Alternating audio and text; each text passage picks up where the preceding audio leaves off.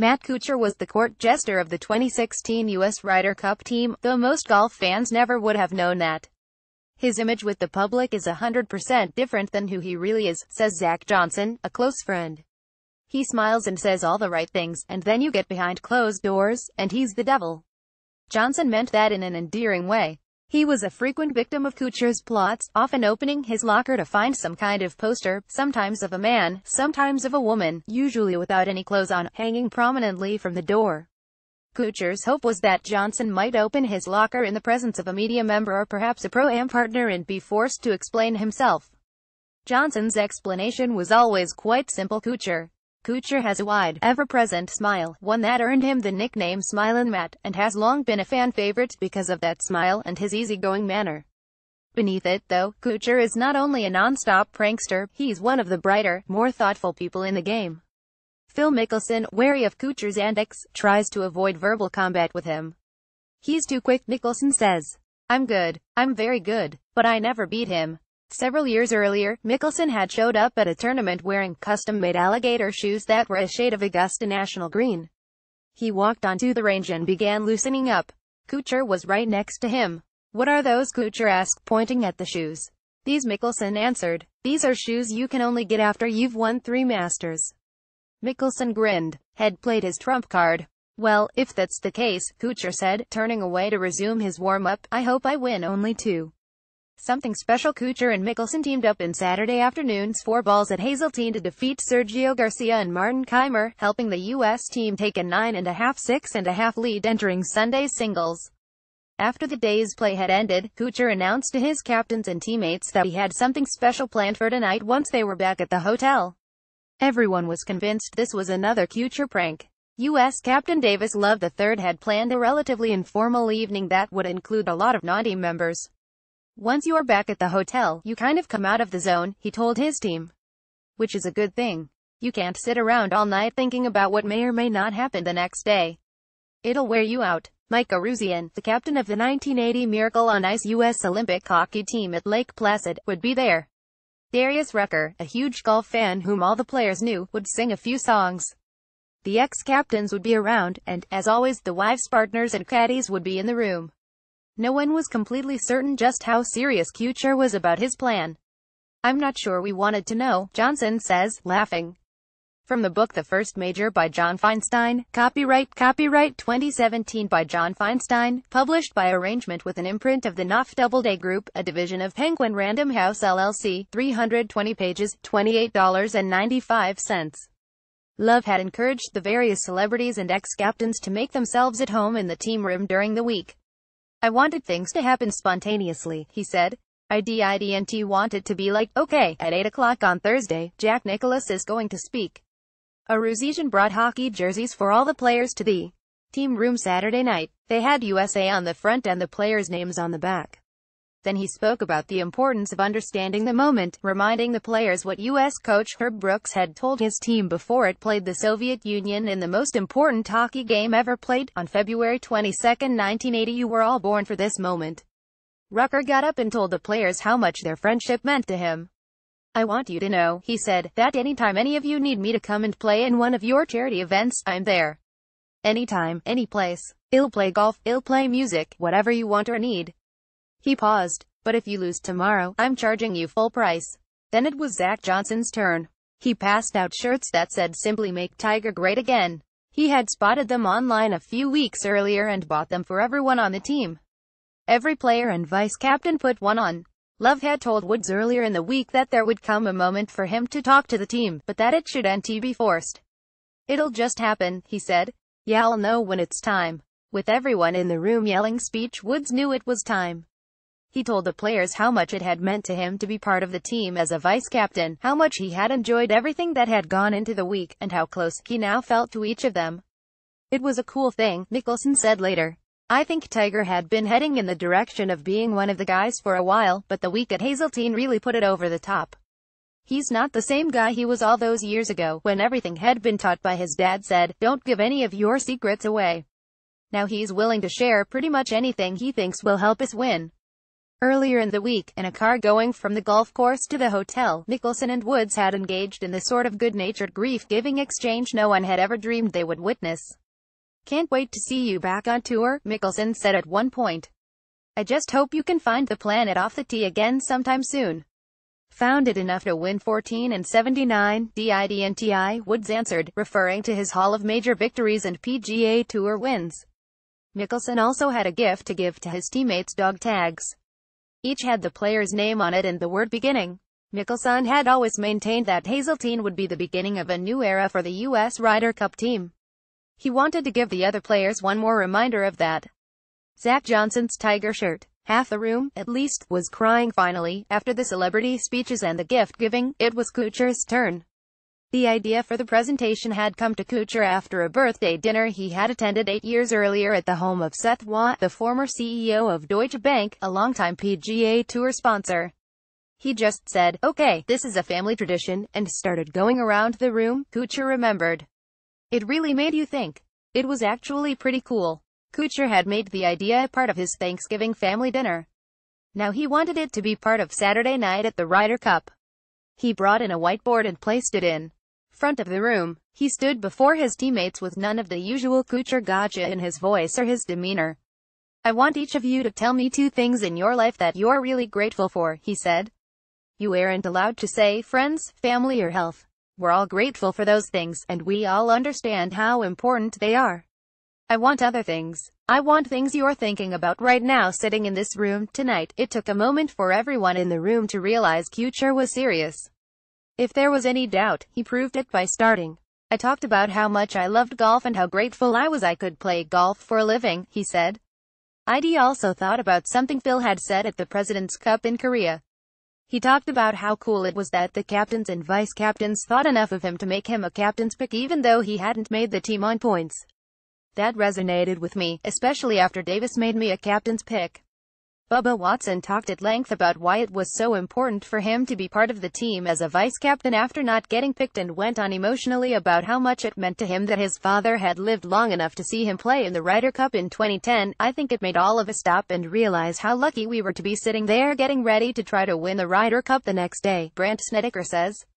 "It was really pretty cool." Snedeker followed Watson. He began by thanking him for all the input and support had given him all week. Then he talked about how fortunate he felt to be in this moment and how important it was to him to make sure not to let anyone down the next day. Love Mickelson, the other players and captains, including past captains. Then Snedeker pulled out his phone. A hockey fan, he had read a book a few years earlier by Mike Babcock about coaching the Canadian Olympic team in 2010 under nearly unbearable pressure because the games were in Vancouver. The book was called Leave No Doubt, a credo for chasing your dreams, and in it, Babcock had referenced a quote his coaching mentor, Scotty Bowman, had passed on to him. It came from Chuck Swindoll, a past radio talk show host. "I keep it in my phone," Snedeker explained, "because it helps me to pull it out and read it again when I really feel like I'm under pressure." He began to read, "The longer I lived, the more I realized the impact of attitude on life. Attitude, to me, is more important than facts. It is more important than the past, than education, than money, than circumstances, than successes, than what other people think or say or do. It will make or break a company, a church, a home." Here, Snedeker added 3 of his own words, or a team. "That's when I started to lose it," he said later. He tried to continue that night. "The remarkable thing is, we have a choice every day regarding the attitude we will embrace for that day. We cannot change our past. We cannot change the fact that people will act in a certain way." By now, Snedeker had lost it completely. He handed the phone to his wife, Mandy, and she finished for him. "We cannot change the inevitable. The only thing we can do is play on the one string we have, and that is our attitude. I am convinced that life is 10% what happens to me and 90% how I react to it. And so it is with you. We are in charge of our attitudes." Mandy's voice was quavering at the finish, but she got through it. By now, many in the room were crying. Steve Stricker was next. He was already crying when he stood up. He said about 4 words and broke down completely. "Because that's what I do," Stricker said later, laughing. "By the time they got to me, half the room, at least, was crying. I got up, started to talk, and lost it. Not only am I not sure what I said, I'm not sure anyone understood what I said. But the whole thing was great. Instead of feeling the pressure that we knew was coming the next day, we all felt great," says Zach Johnson. I think that's exactly what Kuchar was going for. Kuchar stood at the board throughout, writing down what each person was thankful for until had filled several pages. At one point, Nicholas poked his head in the door, saw what was going on and said, "Just keep doing what you're doing, in here and on the golf course." Photo by Scott Halloran. Getty Images. A dirty joke from Tiger Woods helped Patrick Reed loosen up before facing Rory McIlroy. Tiger gives Reed a surprise. A Sunday morning, Patrick Reed was more nervous than he had ever been. He was, after all, Captain America, and in that role it was his job to slay Captain Europe, Rory McIlroy, in the opening match. "I was tight on the range," Reed said. "Really tight. I didn't like the way I was hitting the ball, and I knew it was nerves. I was telling myself to calm down and just get ready to play, but it wasn't working." Woods was on the range watching Reed and Jordan Spieth, whom he had taken to describing as "my guys" because they had been in his pod all week, warm up. He could see that Reed wasn't quite himself. "Hey, Patrick," he said. "Come here a minute." I thought sure he was going to give me a pep talk, say something about my swing or about just relaxing and not trying too hard, Reed says. "I walked over there. He had his arms folded. I waited. He looked really serious. And then he told me a dirty joke." Woods is well known among the players for telling and enjoying dirty jokes. So-called locker room humor is not limited to male athletes. One of the all-time best dirty joke tellers among the jock set was Chris Evert, the girl-next-door tennis immortal. No one looked more demure or proper than Evert. No one loved a good down-and-dirty joke more than she did. When Woods told Reed the joke, his face never changing expression, Reed broke up. "It was actually the perfect thing to do," Reed said later. "It just broke the tension. I went back to hitting balls, and all of a sudden I was loose as could be. I was ready." Reed and McIlroy went on to play one of the most emotional matches in Ryder Cup history. McIlroy made 4 straight birdies on 5 through 8, and lost ground. "How great is this?" McIlroy said at one point. "I mean, how great is this?" added Reed after head prevailed, one up before a raucous crowd. No way could you hear anything. The best played match of the day for all 18 holes, however, was Mickelson versus Garcia. Although there was plenty of very public negative history in the Garcia-Woods relationship, Sergio and Mickelson weren't buddies, either. Their match was played with very little talk or nice shots between them, even though there were plenty of nice shots. Mickelson and Garcia made 19 birdies between them, 10 by Mickelson and 9 by Garcia. Mickelson made the only bogey, 3, putting the par 5 11th. Remarkably, Mickelson shot 63 while playing the 4 par 5s an even par. With the match tied, both men birdied the last 2 holes, Mickelson rolling in a 22-footer on 18 and Garcia having the match with a 15-footer. The only question left was who would have the honor of clinching the cup. Lee Westwood had to hole his bunker shot for a birdie and hope Ryan Moore missed his putt, or the Ryder Cup would be over. Westwood didn't come close. The Ryder Cup was coming back to the United States. Photo by Andrew Reddington. Getty Images. Phil looked pretty beat up. Both teams partied until close to dawn on Monday. There was, to say the least, a lot of drinking in both team rooms. At one point, Mickelson and Dustin Johnson got into an argument about whether Phil could get out of a DJ headlock. "No chance, dude," Johnson said, finding the notion almost laughable. "Let's find out," Mickelson insisted. Everyone gathered around, and Mickelson tried to get loose. No luck. He insisted on trying again. No luck. Then, again. Same result. By the time it was over, Stricker said, Phil looked pretty beat up. He had no shot. That didn't deter Mickelson. He kept insisting that this time he'd get loose. "What can I tell you?" Mickelson said later. "I thought I could do it." He couldn't. Europe joins the party. It was closing in on 11 o'clock when Rory McIlroy suggested to European captain Darren Clarke that it was time to go and pay tribute to the winners. Clarke and McIlroy led the way across the lobby to where the Americans were partying. When they walked in, Clarke found Love and said, "Your team room is a lot nicer than ours." "Home court advantage," Love said. The first thing McIlroy noticed was what Love was wearing, a onesie that said USA on it. Ricky Fowler had brought a number of onesies for himself and the USA ones for the rest of the team. In victory, fueled by the alcohol, Love had agreed to wear one. The second thing McIlroy noticed was the t-shirt Snedeker was wearing. "We'd all been given shirts at the beginning of the week that said Beat Europe on them," Snedeker says. "When we got back to the hotel, I took mine, found a Sharpie, and wrote 'We' on top of the Beat Europe. Then I put it on. When McIlroy saw the t-shirt, he reached into his pocket for a Sharpie of his own. Golfers almost always carry a Sharpie to be prepared to sign autographs. Walked over to Snedeker, and, under the "We Beat Europe" wrote, for the first time in a decade the European vice-captain Ian Poulter was right behind him. He turned Snedeker around, and on the back of the shirt wrote, "I didn't hit AF show T promise you that t-shirt is in a safe place," Snedeker says. Brandt Snedeker added a finishing touch to a t-shirt after the win. Someone found a microphone, and Clark told everyone in the room what a great week it had been and how honored he had been to lead Europe and to compete with the Americans. Then everyone broke into small groups, and the toasts and the alcohol flowed. "I'm sure I had a great time," Westwood says, "but I don't remember much about it." McIlroy found Woods near the bar, and the two began to give each other putting lessons. Stricker and vice-captain Jim Furyk stood watching. "There was such a feeling of pride," Stricker says. "I've always been bothered by the fact that people said we didn't get along in the team room in the past, and Europe did, and that's why they won. I never felt that way. But the younger guys on this team were really friends, close friends. You could see that even before we got to Hazeltine, and it was such an important part of the week." Woods and McIlroy gave up on trying to teach each other how to putt, and McIlroy found himself at the bar drinking shots with Sibby Kuchar. "I lost, as best I can remember," McIlroy says.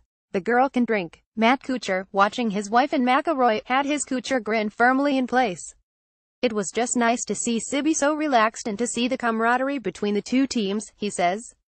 "I was loving it." Midnight came and went. On one side of the patio, Snedeker, Spieth, Woods, Dustin Johnson, Brooks Koepka and Nota Bege were smoking victory cigars. "It was kind of funny to see Jordan smoking a cigar," Snedeker says. At the other end of the patio, Mickelson, Clark and Love sat, drinks in hand, reliving past Ryder Cups. As Love listened to Mickelson and Clark, he couldn't help but enjoy the moment. "That might have been the highlight of the whole week for me," Love said. "Look, I'm a little corny sometimes, but I sat there listening to the two of them, and I honestly thought to myself, this is what Sam Ryder had in mind all those years ago, a competition where the two teams fight like crazy to win, and when it's over, they go raise a pint to one another and share the experience. I don't think there are two men I respect more than I respect Davis and Phil," Clark says. "They're very different, but all three of us share a lot in common. I remember at Medina, when we got word the American players just couldn't deal with seeing all of us that night, we all understood completely. Then I looked up, and there was Davis, coming to the room because he felt, as the captain, he had to come in and congratulate us. He's such a class act, in victory, in defeat, all the time. Of all the people I've known, no one has ever put others ahead of himself more than Davis. He stood up and talked to all of us briefly that night, which is what inspired me to do the same at Hazeltine," Clark says.